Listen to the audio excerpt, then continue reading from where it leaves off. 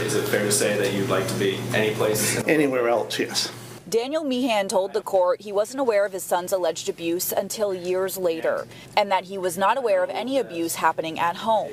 David Meehan is the plaintiff in this case suing the state. Daniel testified that he would work long shifts as a firefighter and was not sure what would happen at home when he wasn't there. Next up, an attorney with the Department of Health and Human Services who gathered the paperwork for this lawsuit.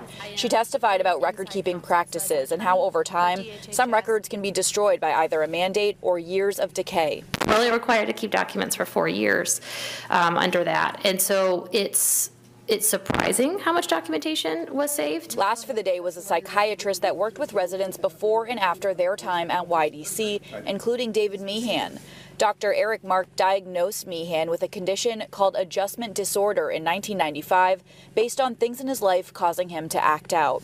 In layman's terms, is it fair to say that Mr. Meehan had significant mental health challenges before he ever went to the YDC?